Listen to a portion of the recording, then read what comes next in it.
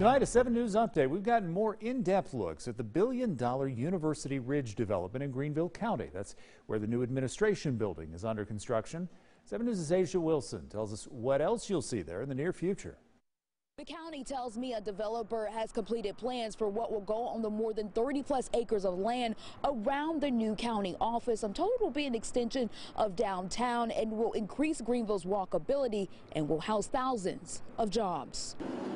You can hear and see the action from miles away as crews work to construct Greenville County's new administration building and parking garage on 5 of the county's 40 acres of land. The development down here is just off the charts. But what you may not know is that there are big plans for the additional 35 acres. Commercial, residential, hotel, retail, really an extension of downtown. We are looking to attract large facilities, beautiful facilities. And restaurants. Cuts and colors. Something we hear this area could use. I'm hungry right now, so it would be great to have a restaurant that was currently open and you can just pop in, grab something to eat and come back to work. Greenville County says its projected impact is over $1 billion to the local economy in years to come. They say over the next 10 years, it will be the home for 5,500 jobs. Oh, that all sounds great, but where are these people working for that kind of income going to live?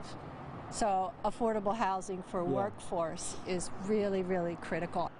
These two live in the Haney-Serene neighborhood and say they have some concerns. Local neighborhoods don't just get swallowed up and left behind. The entire development includes large multi-use trails.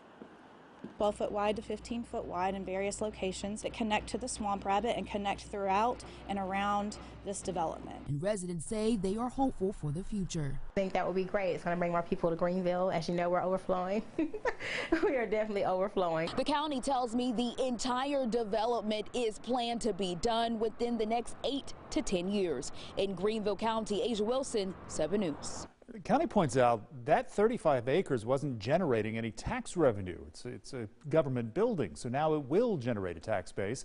They anticipate, in fact, $24 million a year in new tax revenue.